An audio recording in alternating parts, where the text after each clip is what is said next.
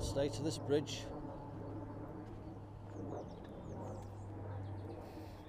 This is over the Trent and Mersey Canal. Apparently a truck tried to get over this bridge the other day. Look at the mess is made here.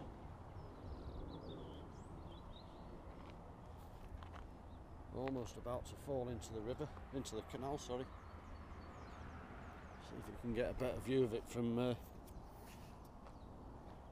over the bridge. Wow. He's moved the entire section of the bridge. So Trent and Mersey towards Stenson, and that way towards Swoxton.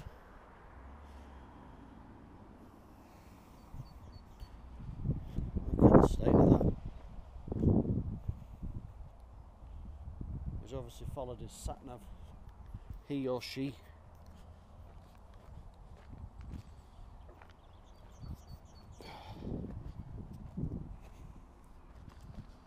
It's probably one of the most hit bridges along this stretch of canal. And there's police tape here, look. I don't know if you can get to see it. Yeah, you can't really see it from there.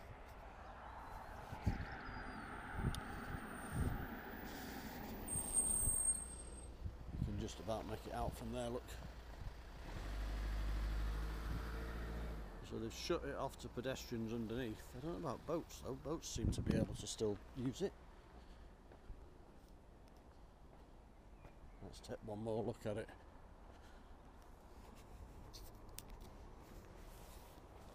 There's police tape here.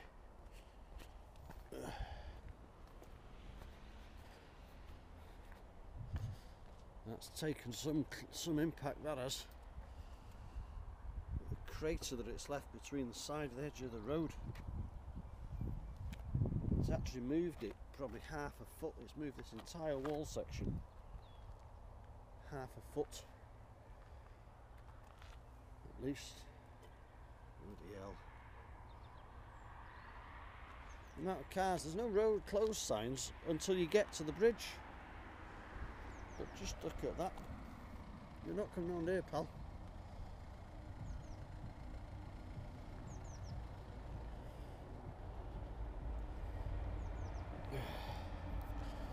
Then you've got the railway that you can just hear. Just across the way there. Yeah, what a mess. This bridge has got to be nearly 200 years old. I mean, why would you even think about bringing a lorry over here? But apparently that's what's happened, is a lorry's hit it. Don't know which way it was coming, whether it was coming from that direction or from that direction. Anyway, blimey.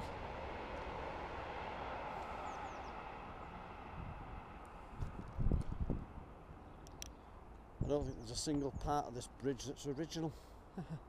Anyway, that's that. Look at that. Pulled it all away from the road. I don't know whether the driver stopped. He's even pulled up the curb edging stones here, look.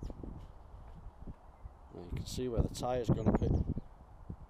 Scraped all the way down there. One last look at the canal.